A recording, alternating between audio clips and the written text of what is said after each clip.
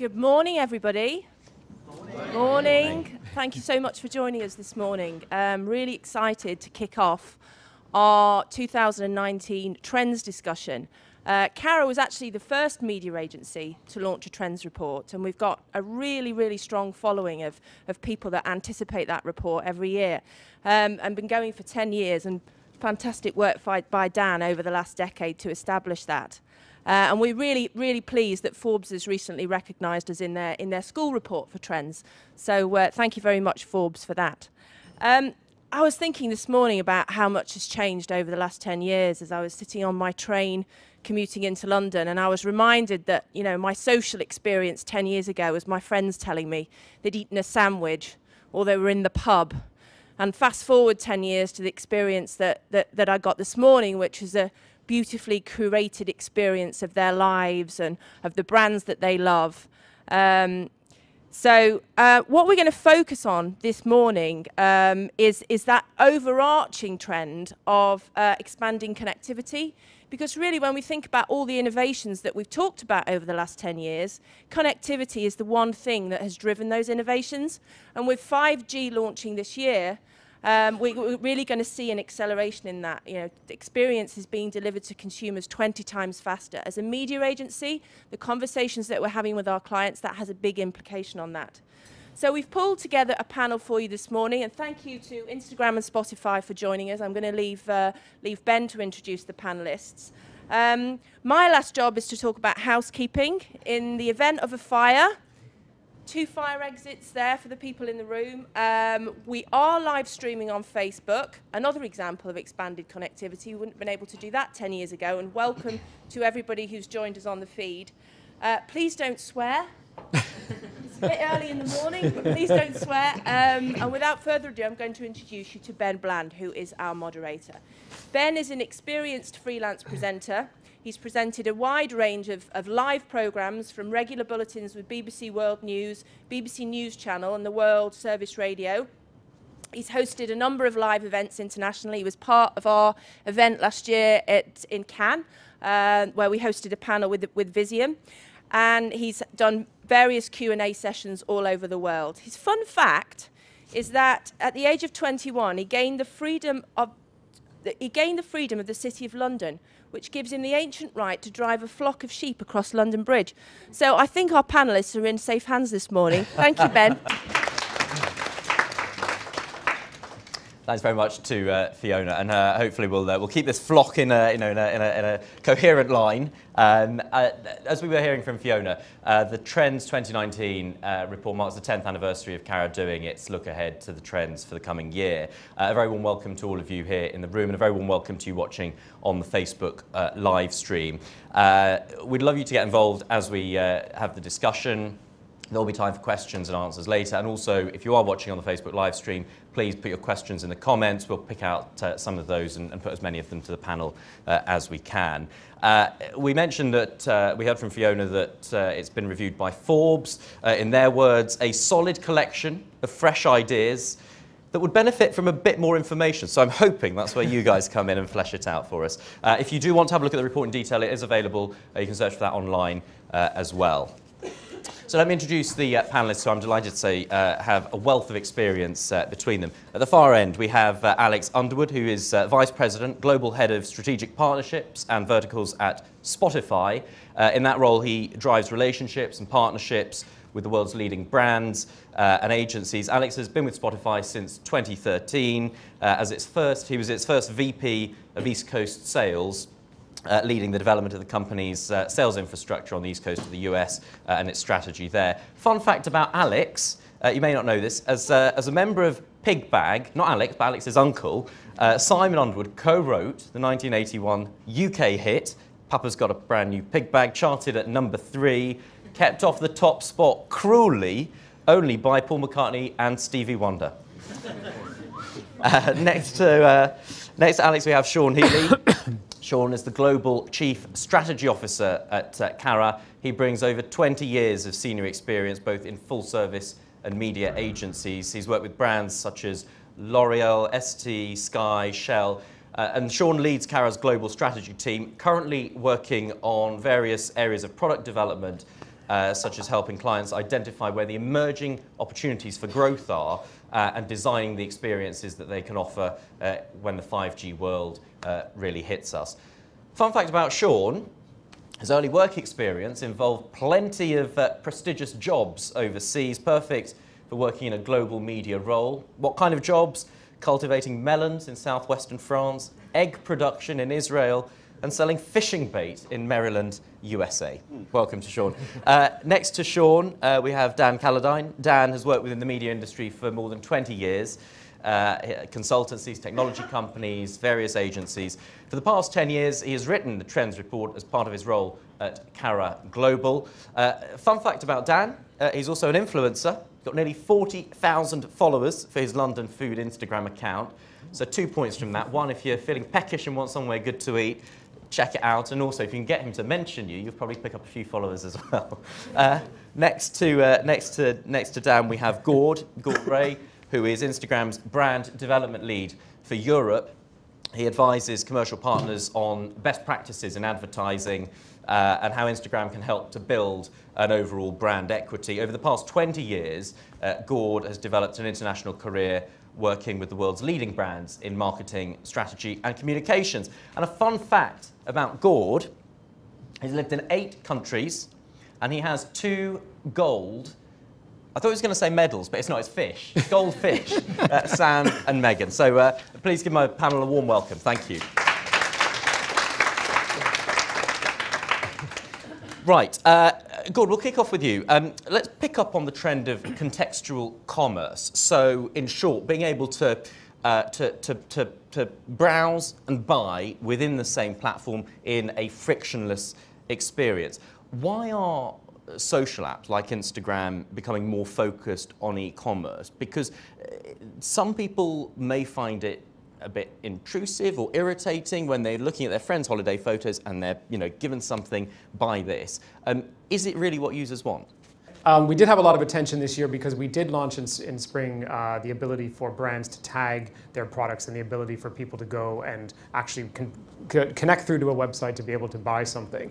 And the background to that was that what's interesting about Instagram is why people are on Instagram. And the reason that Instagram has become so popular around the world is this idea about connecting with your passions through images and video. So that's why people are on the platform, the billion users that we've got. But what's also interesting is of the billion, 80% follow a business. I mean, if you think about that, that is a high number. 80% of users that are wanting to connect with businesses. And we were hearing over the last several years that we weren't making it that easy. You'd see in your feed something that you discovered, something from a business, you think, wow, that's cool. We weren't making it that easy to connect with that actual product.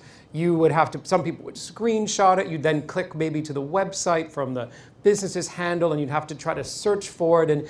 And we were hearing from the users as well as businesses that this is something that we could be better at. So that's the history of then why we decided to test the ability to the brands that can tag images with product price points or pricing and then actually link through and then be able to actually find the product on the website.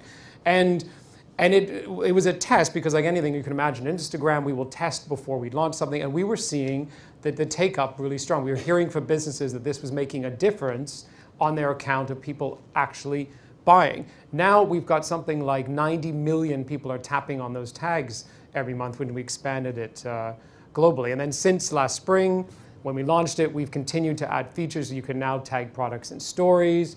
We added the ability to have a shopping channel in Explore, so you can go to your Explore, that little magnifying glass, and look for brands and businesses that have got shopping enabled. So to answer that first question was like, well, why? It's because of listening to our users about what they actually wanted to do on Instagram. I'd like to bring in Dan on that one, because do you think the evolution that we've seen in other countries where people can do that whole process within one platform is going to expand, or do you think that works, say, for example, with WeChat in China but may not translate elsewhere? I think it would translate elsewhere, but I think Gord knows more than I do as to whether that is actually going to happen or not this year. But I think there's definitely a lot of scope for it to happen. I think there's definitely a lot of people. I mean, if you spend a lot of time in Instagram, you will see it is just a complete world. All human life is there. People get so passionate about different things. It definitely has a lot of influence over a lot of purchase decisions. And so I think the natural step would be to take the friction out. So as Gord said, you can't actually buy things on Instagram, but you can click through to places where you can. But I think if you could actually, if I put my card details in and my address and I could just treat it like Amazon, then I think a lot of people would actually do that. But obviously I've no idea if or when that is going to happen. But my feeling is, my gut instinct is, that if they did introduce it, a lot of people would take them up on it. I mean, I suppose the point that's made in the report is at the moment you have sites like Amazon and eBay where you can go and you can specifically search for something. Yes. The idea of serendipitously stumbling upon something when you're browsing for inspiration and being able to do that whole thing within one app or on one platform creates a frictionless process that streamlines the whole. Yes, totally. Yes, and I mean, and there've always been workarounds on Instagram. So you had people like vintage shops in very early days saying, here's something we've just got in stock. If you want to buy it, then drop us a line or something. And so you've always had, and then you can just PayPal people the money and things. So you've always had those workarounds, but it's just about being able to make the process as simple as possible. So to remove the workarounds, to remove the third-party companies, and then to keep it all sort of within the platform. And I think one of the reasons why this has happened in China is that China really leapfrogged the desktop stage. They went straight to mobile. So most people in China, the mobile connection was the first connection they ever had, their first use of the internet. And so there was no thing of, well, I can find this on my phone and I'll make a note of it, and then when I get home in the evening or when I get to work, I'll go into my laptop and I'll buy it there. It was just, it's the simplest thing. And so I think in a lot of Chinese sites, there's a much simpler process, which sort of makes things easier. Sean, can I bring you in on this? I mean, the Trends report last year, there was a prediction of a growth in Chinese influence, especially over social apps. That's where it seems most prevalent, where, as we heard from Dan, e-commerce, gaming have been way ahead of Western counterparts. Why do you think that is? Is it the philosophy of the Chinese? Is it the connectivity that they have there? What is it that gives them that edge? Well, I think we're seeing cultural change being driven from different parts of the globe these days, aren't they? This is the global economy and a change in, I guess, where new ideas and innovation are coming from. I think it's been really clear for many years. In fact, I was part of a panel at Cannes in 2013 where we were talking about what the West can learn from the Chinese middle class. And it was really clear there that the way that categories worked were going to change because the spending power and influence of the Chinese middle class consumer would force brands to change the way that they're building consumer experiences. So I think it's no surprise that the value of the Chinese spending dollar is influencing the way that brands see their global footprint, and obviously the experience that lots of Western luxury brands had 3 or 4 years ago with social commerce in China has brought some of that thinking back to the UK, and you can kind of see, I guess, at Burberry on Regent Street, the work that they did to digitise their whole offering, in part I think sprang from understanding the early adopting Chinese consumers, desire for a luxury experience that was perhaps different to the sort of mores of the way that those brands had been built in the West beforehand. So, I think we in the West should expect lots of kind of change driven by new people who are more valuable to brands and kind of categories that we traditionally have owned, and we need to be open and embrace that kind of change. Alex, is there any scope for Spotify, for example, to make something of the contextual commerce opportunities, or is that something that is not featuring in your plans? Yes, to a degree. Obviously, I'll talk about this more in a minute, but contextualization and personalization is obviously sort of the secret sauce behind the Spotify platform. And increasingly what we're starting to see is now we're using some of this data or our music intelligence to actually work with artists to develop almost unique fan-first experiences, which can include live events, but also can include merchandise and ticketing and pre-sale codes as well. So it is something we're looking at. It's primarily at the moment just focused on contextual music-based commerce and things that you would naturally assume, such as ticketing and I guess clothing, merchandise as it relates to the artists as well.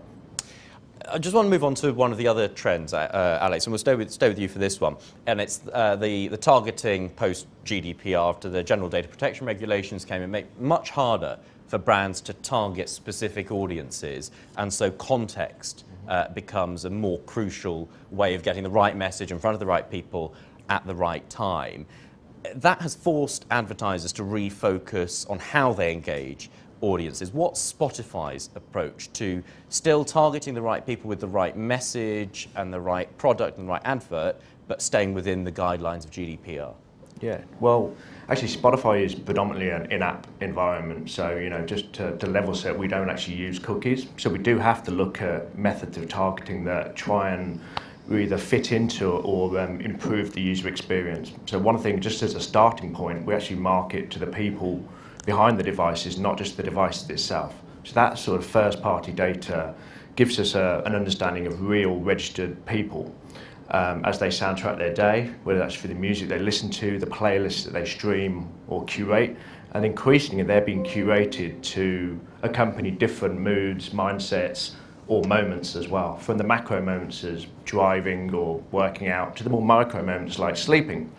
But it's increasing, it's from that data, it's how do we take insights and intelligence to help inform targeting, but also shape the development and serve the contextual, relevant messaging, communication and content in relevant moments as well. And I guess another interesting development that we're seeing is that communities are, within music-based streaming, communities are being built around music genres, but also these contexts and moments. But I think the growth of spoken word as well through podcasting could actually start to add another depth to the layer of personalisation and targeting. Because on Spotify, we're seeing people increasingly inspired to discover micro communities that are built around common interests, such as crazily wine enthusiasts who like crime, knitting enthusiasts who like comedy. There's a podcast called Humblebee. There's a podcast called Wine and Crime. So the actual personalised, contextual, targeted opportunities there offer great potential. And just to round out this, I think context, to your point, and personalisation is really important to us as a business. Because A, it improves the user experience, but it earns the loyalty of our fans and also their trust. And I feel that people inherently trust if they feel that they're understood. And when you think about music and podcasting, these are innately personal choices. So we have to deploy the data in a respectful way that personalises their experiences, but also safeguards their information. And I think fundamentally that level of trust, that depth of engagement, obviously that can only be a positive thing for brands as well on the platform. Dan, Yes. just to bring you in on this, if you were dealing with a brand, if a company came to you and said, look, we no longer feel happy using the database of email addresses we have to send messages to people, a lot of them haven't opted in, how do we find the right people to target based on context? What would you advise them on a practical level is the best way to do that in the coming 12 months? I think it's about trying to understand who the customers are, who the audience is you're trying to address, and then also trying to understand the sorts of things that they do, the sorts of situations that they would be thinking about the brand, or the brand would be able to talk to them in. We were having a discussion prior to going out and doing a workshop based around the trends. We just started laughing because it was, we're going back to where we were 20 years ago in that people who like this also like this, so there's lots of content around this. It's almost like looking at a magazine rack and thinking, well, we know people who like fishing also like such and such, and then, we know people who do such and such also buy cars because they need to drive to get there. So it's about those sorts of things, forming partnerships, but then also what wasn't available 20 years ago is you now have all sorts of tools where you can target based on the weather, time of day, you can have trigger points. So I think it's really about understanding who the audience is and then trying to understand which technologies give you access to that data. In the report I talked about some of the digital content optimization companies which can effectively produce millions of different combinations of a video ad based on approximate location, like the city somebody's in, time of day, what they're close to, those sorts of things. Also, so one of the things I do when I think about writing the report is I look to see what sort of new interesting startups are out there and what common themes they have between them, and obviously digital content optimization was one of those. But another one who we're hearing a lot of is people who have SDK, so code in lots and lots of other apps, and that's able to give them information about roughly where people are at different times of day, and then you can use that in targeting, but obviously in a totally GDPR compliant way. So there's lots of things you can still do, and I think a lot of people are very scared of GDPR, and I think it has affected some businesses, but what it's also driven is creativity in trying to think of solutions to the problems and new ways of using data. Sean, do you think that we've moved away from an era where content is king to now context being the only thing that matters? I mean, it's interesting listening to what Dan has to say, because it feels to me that over the last 10 years we've sort of abandoned some very important principles about understanding that the same person isn't the same person all of the time. You can be a mother, a runner, a high-achieving businesswoman, etc., etc. People have kind of multiple facets to their life and personality, and just because you can reach that person as an impression at any point in time doesn't mean you should, and B, doesn't mean that you should forget the importance of modality, moments, and context. And I think I'm of the opinion that we've, regardless of GDPR, it's interesting to see fines being meted out this week. So there's going to be an ongoing war of attrition between. It's a really interesting point you make, because for those of you who may not be aware, France, the Data Protection Office has just fined Google 50 million euros as a test case, really, for the new GDPR laws, for not getting enough. But interestingly, for offences allegedly committed in Ireland as well. So it's kind of interesting that this is going to kind of bump around the European Union. But I think we should be a little bit more worried about untargeting. Brands are built in the collective public consciousness. People often buy things because of what they say about them to other people. We've never been able to target, regardless of the specifics of GDPR, we've never been better at targeting, but we're spending, in my view, a disproportionate amount of time worrying about it, and sometimes neglecting other things that are happening on a consumer journey, like is my brand being understood, by the public at large? Am I connecting with the right numbers of people to help them understand why my products has got kind of great benefits? So I feel like we're kind of neglecting some aspects of brand building because we're spending so much time talking about this stuff, and I think everything's required in balance. Sometimes you need to go big and talk to everybody. Sometimes you need to pinpoint that career woman at a career woman modal point. And I do think we need to take a bit of a step back. And of course, context is really important. Of course, content in context is really, really important.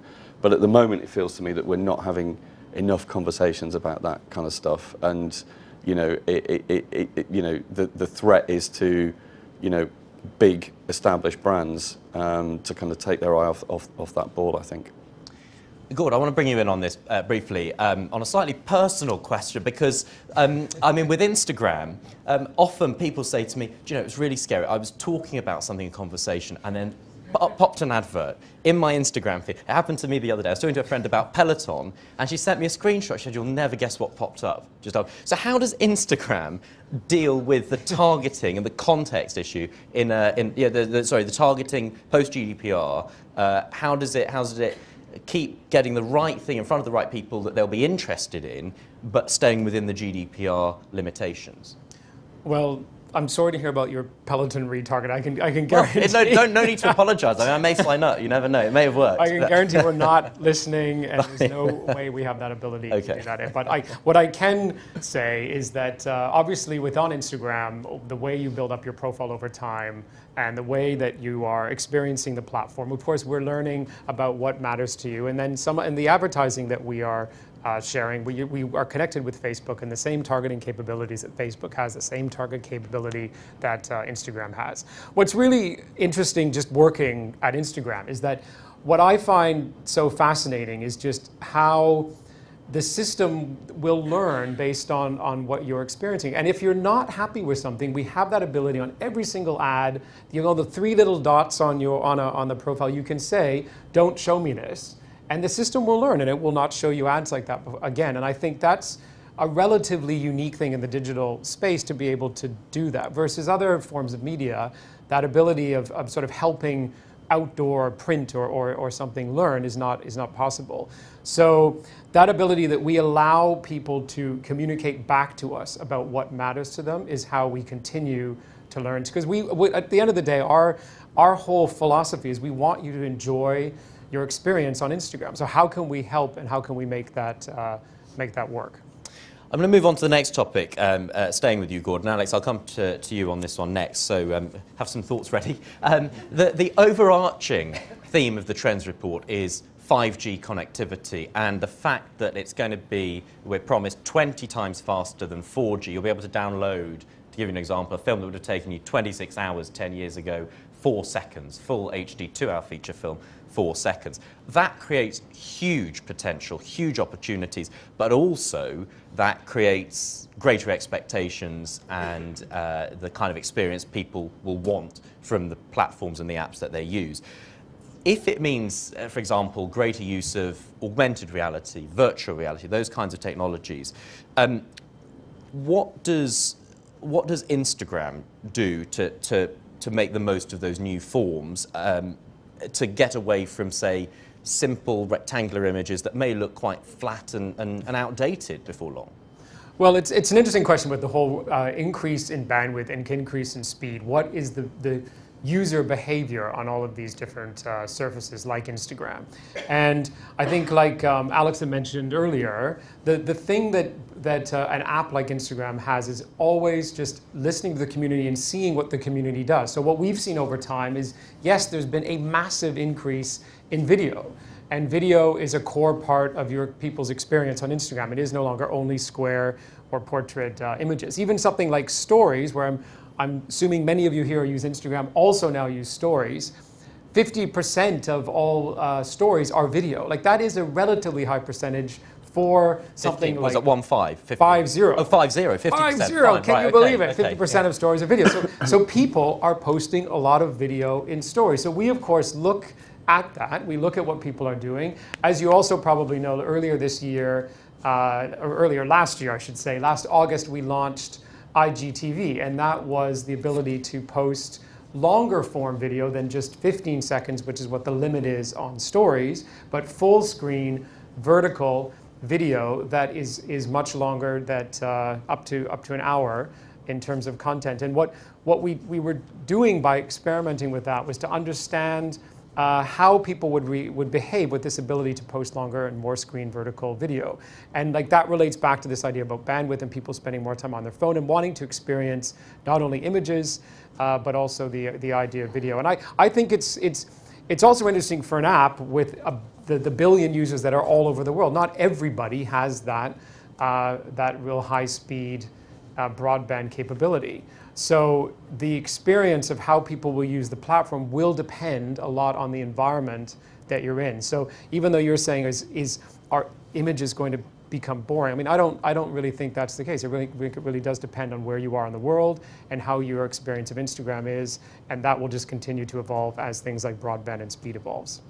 Okay, Alex, how does Spotify plan to make the most of the expanded connectivity?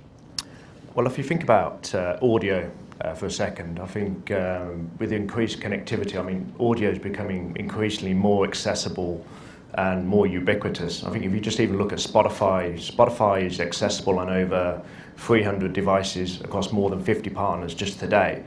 And I think audio's got that innate ability to coexist both in screen-based and screenless environments and technologies. And I think that last point regarding screenless environments is interesting, because it goes back, it does enable us to access different moments that perhaps visual media cannot. I think if you think about showering or running or driving, and if you land on the last context, the key use case for audio is in car. And it's probably one of the most powerful connected devices that people use. And if you think about the next generation of vehicles that are now being built, a lot of those entertainment systems will be powered by 5G. So if you think about what that means for the audio experience and listening experience in the car in terms of instant playback, the ability to personalize program based on the people, based on the vehicle, based on navigation, and also interestingly probably is the voice-enabled technology that these vehicles will bring, which brings in a whole new level of engagement that probably doesn't exist with audio today, enables a more frictionless and seamless listening experience, but I think also potentially for brands it enables additional communication opportunities as well, in what's traditionally been a very lean-back medium becomes more of a lean-in medium. So understanding how to adapt your strategies to accommodate these new communication and engagement opportunities is interesting for us all to tackle together moving forward.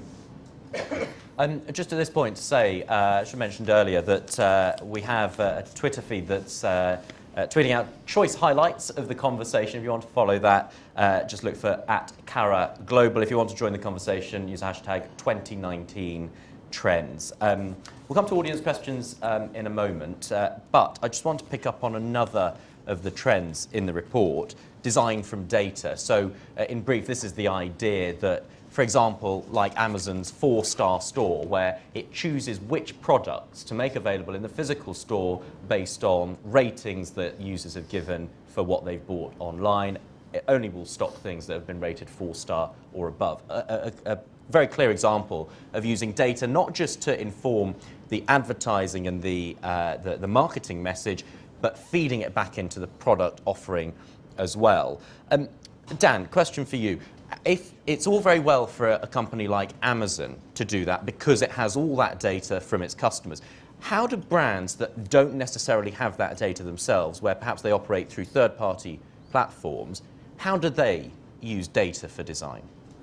Thanks. So I think data for design is really sort of a really strange trend in that with a lot of the trends, the brands, you know, the startups, the disruptors are best placed to take advantage of them because they don't have old legacy systems. With this trend, the point is that the brands best placed to take advantage are ones like Amazon or ones like Spotify or ones who have huge, you know, relationships with those companies who can actually access that data. But what new companies can do is like the company I highlight in the report, as an American-Chinese startup called Choosy. What they do is they look at Instagram comments, and they look to see what influencers are wearing, they look to see what comments there are, and if lots of people are saying, where can I buy that, I'd love one of those, then they can actually literally produce something that looks quite similar to that within a week or so. And I think there's loads of things like Instagram comments that aren't locked down, that if you have the right systems for social listening, maybe if you use a bit of AI, if you try to work out what people say and things, you can actually get sense from that information. So this trend was actually going to go into last year's, or to the year before's rather, but I couldn't find that many examples of it. And one of the best examples I could find back then was in China, and it was about companies crunching through, you know, thousands of reviews on Alibaba of what people had said about products, and people said, we like this, but it doesn't have such and such. And so when they looked at that in enough numbers, they could see that there was a great demand for something. And I think there are lots of things around reviews, around comments. So platforms like Google Maps, I think Google Maps is extraordinary in terms of the number of people who review businesses. Some restaurants in London, you know, will have thousands of reviews on Google Maps, but I don't think anybody, apart from the owners, have been through and really crunched up the data and said, okay, what the aggregate of these reviews is saying is such and such. And so I think there are lots of sources like that. Obviously, Twitter is all very open and very public, and so I think people are going to start to get a lot better at mining that sort of information. In the same way that there's a comedian who does a stage show where he just reads out stupid reviews or stupid comments on YouTube videos. I saw somebody tweeting about he might be writing a book about owners' replies to one-star reviews on Google Maps and stuff. And there's lots of that sort of stuff which is publicly available that I think brands can use, but it's about them trying to get the creativity and saying, well, this data's out there, but nobody's using it yet, so let's try and do something. Gord, on that point, to pick up on Dan's example there of a startup app using people's comments that they've made on Instagram posts, is Instagram relaxed about that, or do you think you're missing a trick there by letting another brand, another enterprise capitalize on that when the data is actually on your platform and you could use it perhaps, I don't know, partnering through Marketplace on Facebook to sell through there? Well, the idea about commenting, it's a good point about how people are using Instagram, and this idea about, another point that Alex has said earlier about this idea about community, is because the commenting, like you mentioned, is a big part of the experience of Instagram, and the community that develops over that the commenting. I mean, we're not looking at everybody's profile and taking the comments and trying to do something with it. That's not really where we're focused. But what is interesting is how the experience of people's behavior on Instagram has evolved over time. The idea of just sharing images, filtering them, and then just going through your feed and experiencing just people's images throughout the day, and the community that developed around just types of images has now evolved much more into this ability to message and comment back, and then have people comment to each other under maybe a business's post or business responding. And I do think that is only going to get bigger and bigger. And what we've seen in stories, I keep coming back to stories because that has been the biggest transformation that Instagram has gone on the last year and a half, is the amount of comments that now take place in stories. A third of businesses are receiving, or a third of stories, I should say, are receiving messages from people on that are directly contacting them on stories. That is a very high percentage. You think 33% of every story is getting a direct message. That we've had comments and the ability to send a message on feed for years and years and years, and it's not nearly that high. So what I would say is that the commenting, the direct messaging, and the ability for businesses to be able to respond to that and not see it as a kind of annoying customer service extra add-on, but seeing it as a fundamental way of building the brand, I think will get bigger and bigger and bigger. And I think that's a great point, this whole idea about the community that comes from that. Sean, do you think we'll see a change in the way that that brands and advertisers will operate in that new environment? Well, I think this bleeds into another of the trends, which is around life being a service and service design. Because I think one of the most interesting things that's happening at the moment is that brand owners that have data are trying to figure out how they can improve the experience and extend the experience that is attached to their brand, as well as to physically make new stuff. You know, I was reading a really interesting paper from the business school at Stanford this morning to try and kind of sound intelligent here and kind of prep myself. And one of the professors had said, you know, one of the biggest, most profound shifts in the economy and the economy of brand building that we're seeing at the moment is that everything ultimately will become a service and a subs model. You know, and I think that it's a big threat. It's a big threat to some brands who can't figure out, if you're a physical product, what you can do to add value beyond the actual transaction.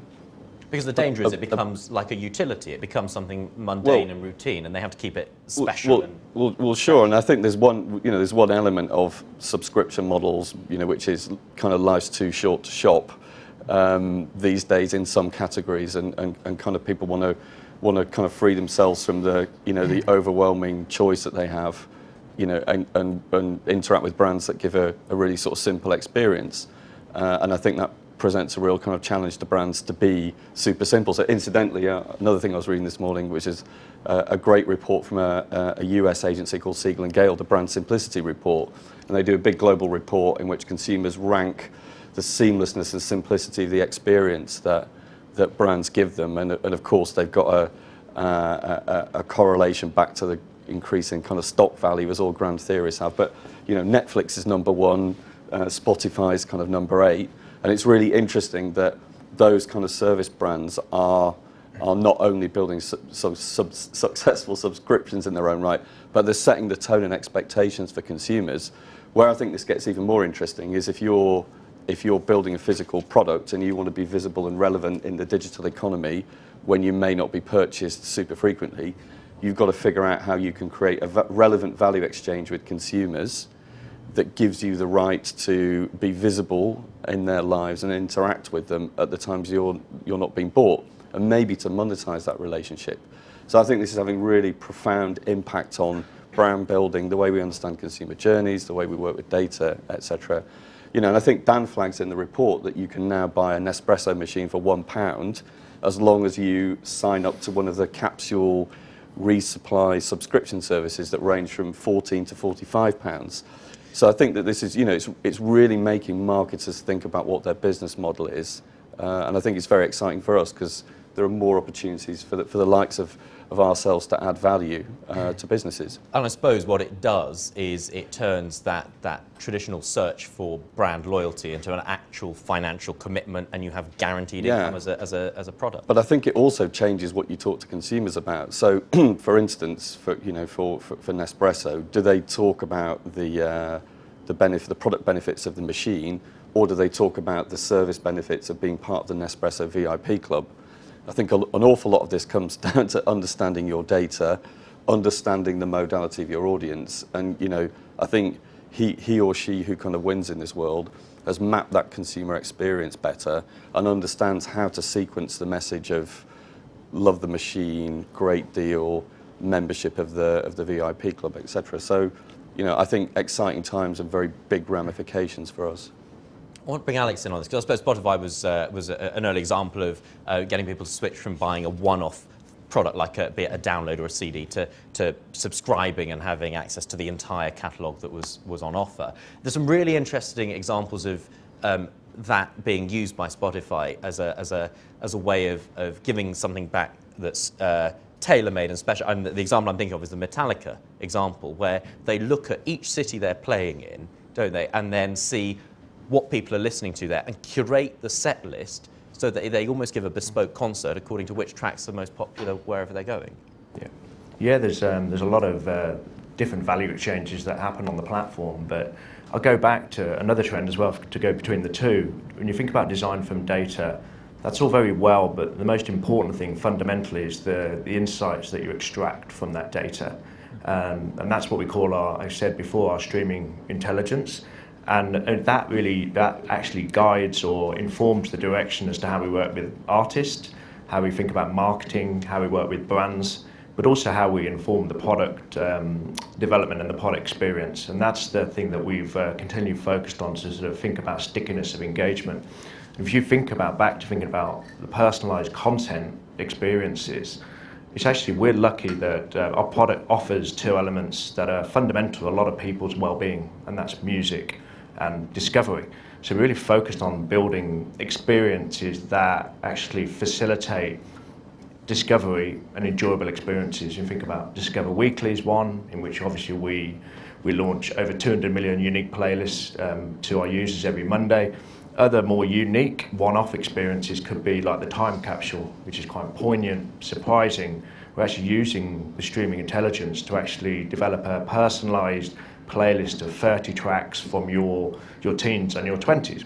So that is all how we use sort of data to drive design. But what fundamentally I think is most important, and where creativity works best, is when you infuse the algorithms with people, the input of people.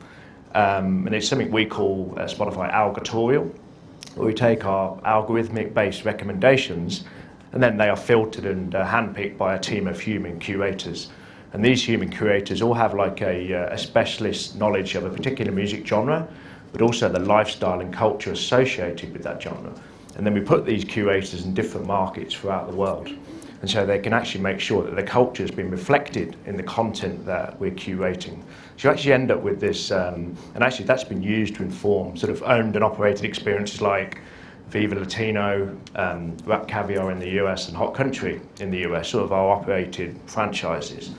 And this becomes really interesting. You get a nice blend of human knowledge, intuition, and the data together. And we're increasingly thinking about how we use, I'll go back to something I talked about earlier, the fans first experience. Again, that's using working with artists to use this music intelligence to identify a core group of fans in a location and develop unique and exclusive experiences for them.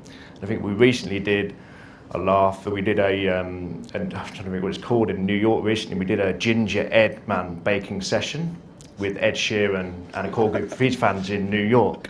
So I think for brands, it's what we want to really think about is working with agencies like Carat and their brands to think, how do we use that streaming intelligence to build personalised solutions that tap into music and discovery as well. Just to get, we'll come to audience questions. I promise we'll come to audience questions in just a moment. Just to sort of take the temperature of the room, just a show of hands, how many of you here in the room have either done a total digital detox at some point over the last 12 months or deliberately tried to cut back on the amount of time you spend online? Okay, so probably about 2/3 of the room maybe.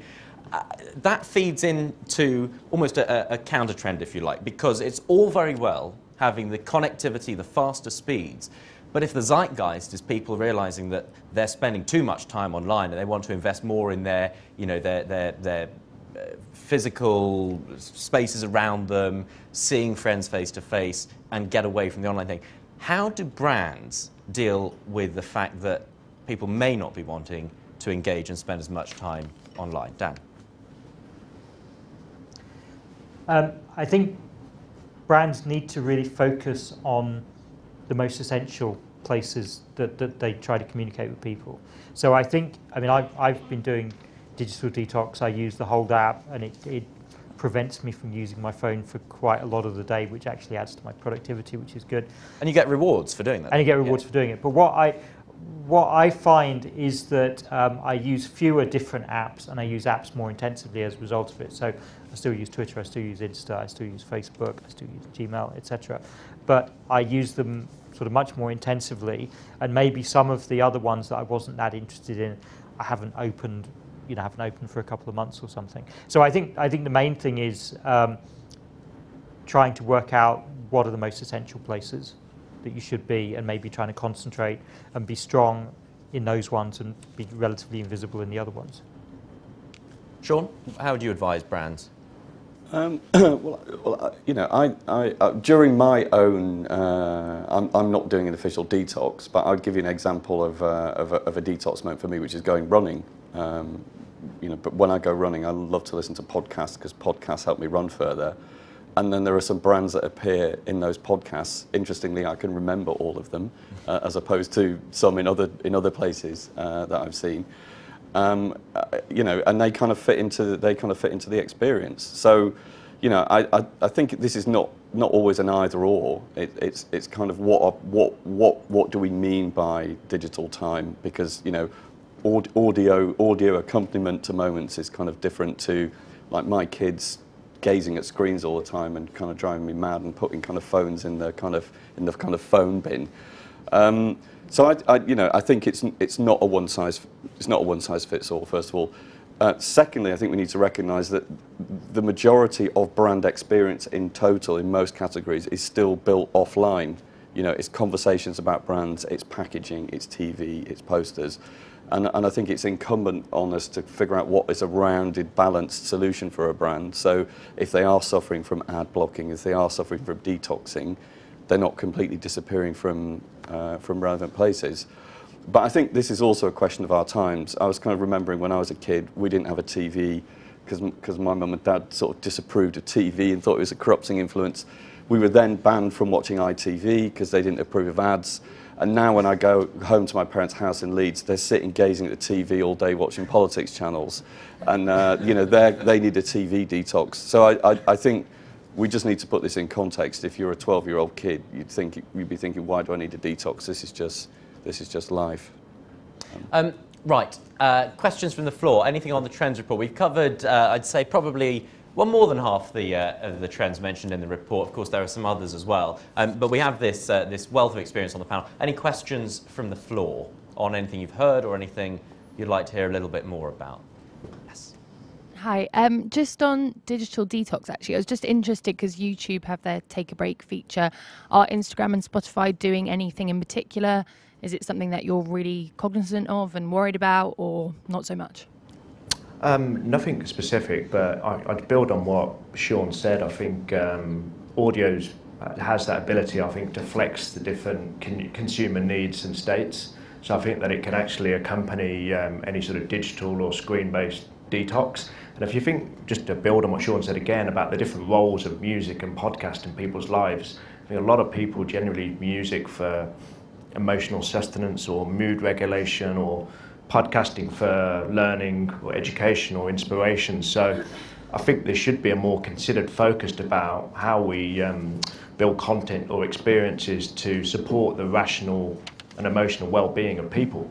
And I think with technology is going to help that as well. If you think even just with wearables as well, to think about all the different health metrics you could get from wearables, and being able to accompany that with different beats per minute within your playlists, or different mood-based playlists, or the appropriate podcast content to support that as well. So I think there are some interesting opportunities that we could think about with the right brands and agencies as well.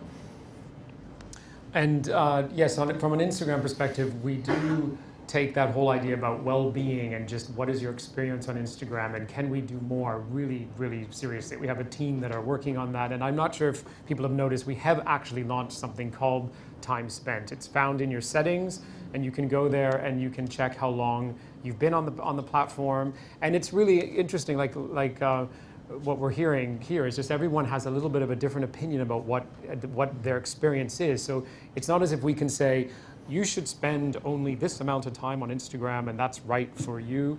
It's more for letting people to decide themselves what the amount of time they feel is right for them. But this time spent is quite useful. I find it fascinating. I go on it all the time, and I check like, oh, I was on Instagram this amount this day and this amount that day.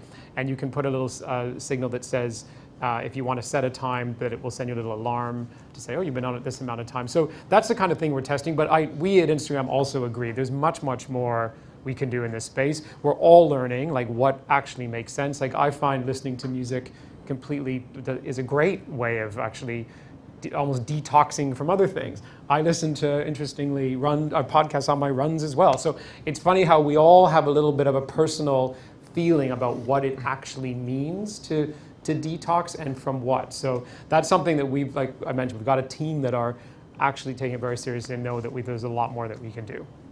Any more in the room? Any more questions? Yes, just in that corner there. Yeah.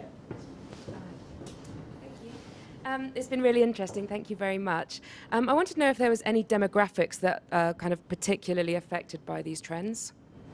So any kind of, is it millennials that will be particularly affected, or is it kind of baby boomers? Is there? I think it's potentially everybody. When I set out to write the report, I don't think about any particular audience, and I know I have a natural skew, obviously, to write about the West, Europe and the US, but I definitely don't think I have a natural skew to only write about things which affect teenagers, or only write about things. I think one of the things, I mean, some of the companies which I've written about in the trends are quite interesting. So TikTok, for example, is pretty much unknown, I think, to anybody over about the age of 22 or 24. So I think there's some really interesting sort of effects of how different ages look at things in different ways. But I definitely don't. Yeah, I would definitely hope that they're relevant to everybody. Have another question down. Oh, yeah. I was just going to say, for those of us who are over 24, what is TikTok? And I guess if it was it's mentioned in the report as the most popular, or like the biggest app of 2018. What about it did that, and what other existing social apps that people over 24 might use, like Insta and Facebook and Snapchat, take from that? Well, I think, so the reason I wrote about it was I think that the time is right in that it's purely video based. There's there is search on it, but I think most people just follow the stream. And I think also it's very easy to create, and so it's sort of designed for fast connectivity and for sophisticated devices. But I mean, but what is it? Is it sort of?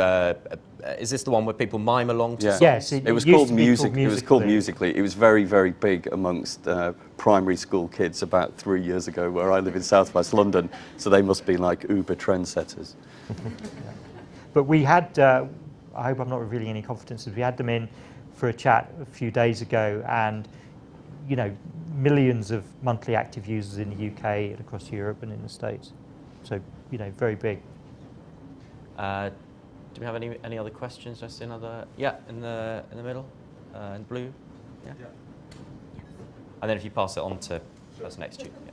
Yeah, one of the things that we're seeing sort of at a more macro level is the rise of sort of more populist politics, Trump, etc. And something we've written about as an agency is a decline in trust in brands and institutions and organisations. And I just wonder what the panel think about what the impact of that sort of decrease in trust, awareness of fake news, awareness of data has on the trends that we're talking about. Who wants to kick off with that one? Thanks for the question. Well, no, I think Sean, do you want to kick us off with that? I actually think there's a big opportunity for brands, as kind of collectively, to elevate their trust levels in a world where it's plummeting in institutions by adding value to life. And I think many of the things that we kind of talked about, which is judicious use of data, thinking about service design principles, etc., and kind of thinking about what your role and purpose in a low trust society is, can help brand owners. Because I think in uncharted waters, people are looking for solid things that are useful to kind of grab onto. And I think if you're a brand owner, genuinely trying to engineer experiences that are kind of valuable, genuinely listening to people through what they tell you implicitly or explicitly, and kind of thinking about how you fit together all of the things that you do, whether they be kind of CSR campaigns or kind of product-driven activities. There is an opportunity to be seen as a trusted friend to people in difficult times. So I think that politics is the threat to politics is an opportunity for brands. But again, I think kind of being straight talking with people and really focusing on trying to understand when you've got permission to talk to people and about what is kind of super important, rather than kind of going back to that GDPR point, which is just hitting people because they're an impact and you can. So that'd be my take on it, but actually big opportunities. We've got time for one last question there in the middle. Yeah. Dan, you said that you've naturally got a skew to writing about Europe, US, and probably China as well. Are there any other parts of the world where you think that these trends are particularly relevant?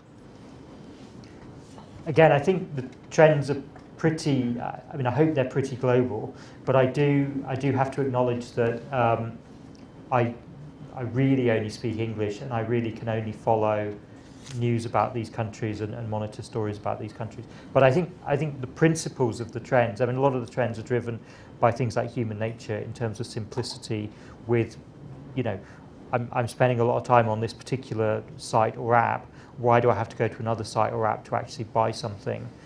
So I think a lot of the trends are driven by things like simplicity and people just wanting to have natural human behaviour, which is relatively universal. Just before we wrap up, there are 10 trends in the report. I'm going to ask each of you to give us what you think is the trend over the coming year that's going to be the most disruptive. What's going to change our lives the most of all the 10 that we've identified? So they're on the wall behind you. You see most of them there. The only ones you can't see, just better. Digital detox, expanding connectivity, and by invitation. The rest you can see there. Who's going to kick us off with it? Alex, I'll start with you. I think if we're just going to focus on this room and our industry, I do think the sort of post-GDPR world, I think as increasingly agencies and brands adapt to different methods or approaches to targeting, understanding are they contributing to the bottom line, are they delivering business outcomes for their clients, as well as understanding what types of messaging is working, what isn't working. So I think that's going to be a somewhat disruptive learning experience that we'll go through as an industry this year. Sure. Well, I'm not going to pick the same one. I'll go for the emergence of 5G. Now, we may not see the full ramifications of it this year, but if you think about how the world has changed, how the world of marketing has changed over the lifespan of 3 and then 4G, I think brand owners who get in quick to try and understand what they should change about what they make, how they build better, faster, more relevant experiences, maybe how they redesign their organization for a super fast kind of connected world will kind of win out. So, the ramifications are going to spin out over the next couple of years. But I think some of the early decisions that are made about kind of gearing up for faster, deeper connectivity will be, positively disruptive for those that embrace it. Dan. Well, I would say probably contextual commerce, and that was the reason why I put it as the first trend, because I thought it was the most, potentially the most disruptive, but also probably the most engaging to have at the start of a document. But obviously, I don't know whether that's going to happen. Gord knows more about whether that's going to happen than I do. But what I would say in terms of probably the biggest in the long term, apart from 5G, would be design from data, because I think it's going to be. I think data analytics is going to become much more important for the main business of companies rather than just the media and the marketing. I think people are just going to be redesigning products and creating new services based on what they're observing from data, as a matter of course in the next few years. And finally, Gord.